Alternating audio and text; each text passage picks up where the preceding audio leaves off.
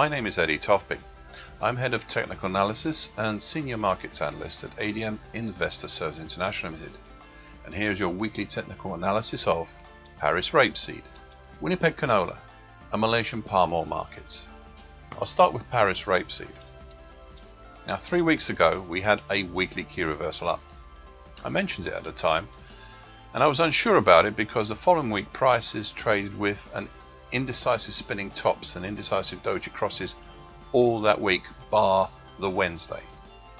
It was the week after Easter and it seems everyone was taking it easy a bit. However, Tuesday last week saw a big move higher, breaching the 2013 high at 464.25. On Wednesday prices really started motoring higher with new highs not seen since early last decade. Only Friday of last week showed any hesitation, even with a new recent high at the time. However, this was soon dispelled this past Monday as the bullish move higher continued.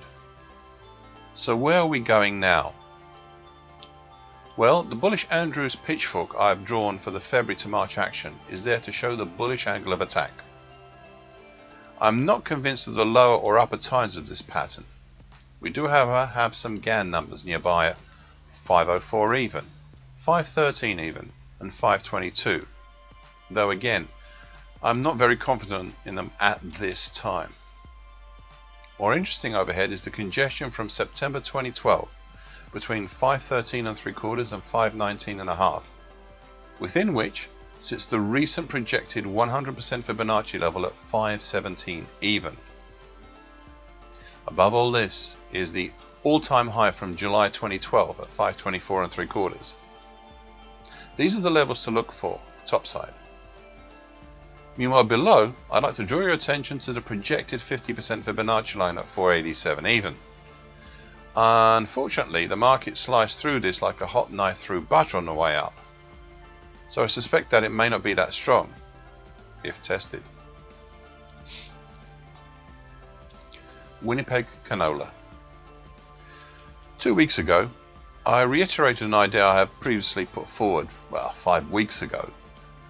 The idea of a bearish bump and run reversal top for the action since December 2020 until the end of March. It seemed a reasonable proposition at the time. Even a small bump up off the late October 2020 to date uptrend, currently at 733 even, fitted in with this pattern. It all depended on when the market would break the uptrend to confirm such a pattern. Well, as we all know, there was no true break. And last week the market shot up off the combination of the uptrend, short medium moving average currently at 742.25, and the short moving average currently 750.5. By Tuesday of this week, they had broken the earlier all-time high from March 2008 at 770 even. Then yesterday prices punched up and closed over the new all-time high from March to 810 even. Coincidentally, a GAN number. Today they are higher still. This vehemently stronger bullish market has allowed me to draw fresh bullish Andrews and Schiff pitchforks for the January to March action. The market is currently testing the upper time, currently 835.75 of the bullish Schiff pitchfork and the nearby GAN number at 837 even.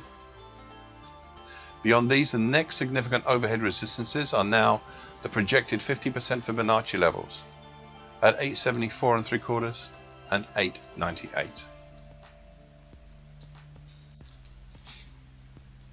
Bursa Malaysia crude palm oil.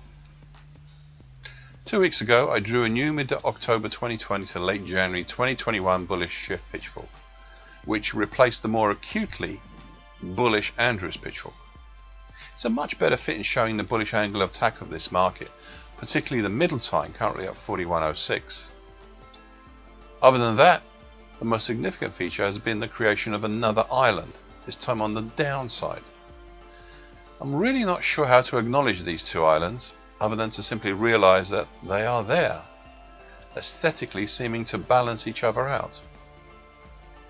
Anyway, one other feature that I would like to draw your attention to is this. The recent actions since the low in January has allowed me to draw a slightly more acute bullish shift pitchfork for the January to late March move. I suspect that this nascent bullish pitchfork may become important, as the market today is sitting in between the two middle tines. The older middle tine is below, currently at 41.06 as I've already mentioned, and the newer middle tine is above, currently at 42.33. I'm not aware at this time of any other patterns of significance here, but I will continue to monitor the situation, especially as we come closer to the March high at 43.17. Thank you for listening.